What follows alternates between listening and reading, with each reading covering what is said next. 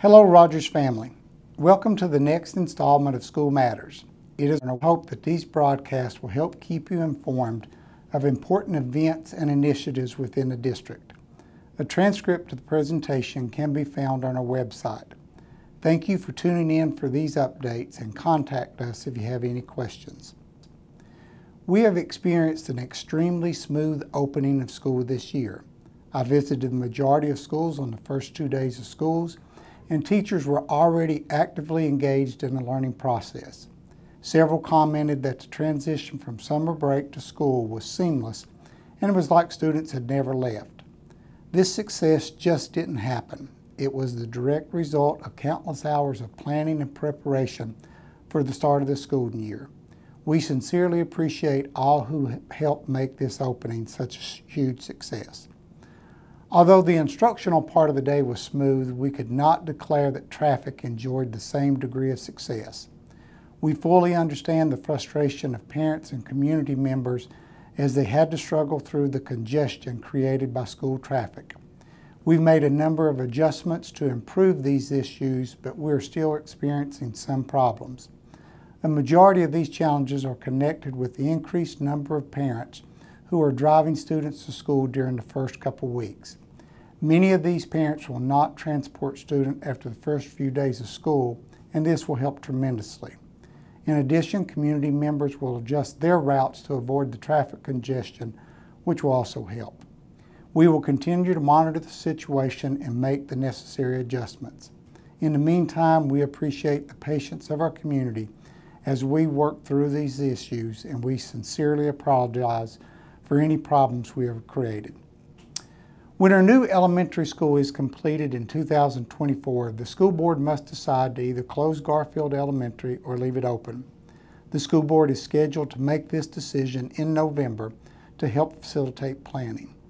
Before making this decision, the school board wants to solicit feedback from the community, which will enable the board to make an informed decision. The board has directed the superintendent to create a steering committee and conduct a series of community forums within the Garfield community. It is the desire of the school board and myself that all stakeholders have an opportunity to voice their thoughts, concerns, and ideals before making any major decision. It is also our intent to be open and transparent throughout this entire process. It is clear that we're going to be unable to appease everyone with every decision we make, but we will be honest and transparent with all decisions.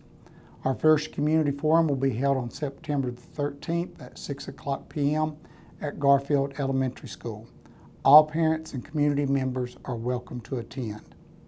Just a quick reminder that we will conduct our first general community forum on August the 30th at 6:00 p.m. at the District Administration Office. The purpose of this meeting is designed to allow all stakeholders the opportunity to provide thoughts, ideas, and suggestions on how we can improve our school district. We will use this information to help develop our strategic plan. At times, community members and parents want to address the school board during our meetings. It is the practice of the board that individual board members will listen but will not respond to questions during the meeting. It is often difficult for board members to respond as individuals because they will not be speaking on behalf of the board. This is a common practice for virtually all school boards. However, it is our intent to be responsive and maintain an open line of communication. The superintendent will conduct informal meetings at the District Administration Office at 4:00 p.m. on the third Tuesday of each month. This is the date of our school board meeting, which will start at 5:00. These meetings will be informal, and I will attempt to answer any questions or concerns that parents may have at this time. Individuals who can't attend these meetings always have the opportunity to reach out to us through email or phone, and we will provide the information needed. Again, we want to be open, honest, and responsive to our community. Our enrollment numbers will fluctuate over the next couple of weeks. It will begin to stabilize after Labor Day, and we will have a more accurate count. As of August the 16th, our enrollment was 15,790 students. Last year at the same time, we had about 15,666 students. At this point, our enrollment has grown 124 students since last year. Due to a strong interest from the school board, I plan to investigate alternative models to place additional school resource officers within the schools. We have enjoyed an extremely positive working relationship with the Rogers Police Department, and they currently fund 6 school resource officers. We are extremely appreciative of Chief Best and Mayor Hines for this support. Unfortunately, they are experiencing issues recruiting officers and have multiple vacancies. We will investigate other models to determine if there's a viable option which will allow us to place either additional school resource officers or school security officers within our buildings. Currently, we have a number of detached gyms which are metal structures with minimal insulation. Most of these gyms are associated with our elementary schools. We have 17 gyms which are not air conditioned and 13 gyms which are. When these structures were first completed, many of our staff and students were not as dependent on air conditioning as we are now. In addition, it seems that the summer heat is continuing through the early fall months, and we begin to experience high temperatures early in the spring. We're looking at potential options to air condition these buildings, but it will be a challenge. These structures are not very conducive for air conditioning, but we are investigating options. We will not be able to do much this year, but it is our hope to develop some type of plan and begin implementing a solution next year. We will be unable to address all gyms immediately, but it is our hope to develop a capital improvement plan to begin to schedule these improvements. Last year, the price for all athletic events were the same for students and adults.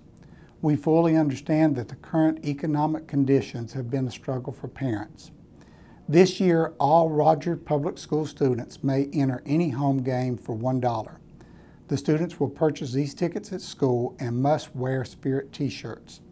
Students may also purchase a $20 season pass, which will allow them access to all home games. It is our hope that this will allow more students to become involved in extracurricular events. As always, we will respond to any questions or concerns that parents may have in future broadcasts. We ask parents to contact Ashley, our communication director, at info@rpsar.net or 631-3525 if you have questions and want a response. I sincerely appreciate your attention to this broadcast, and remember, school matters.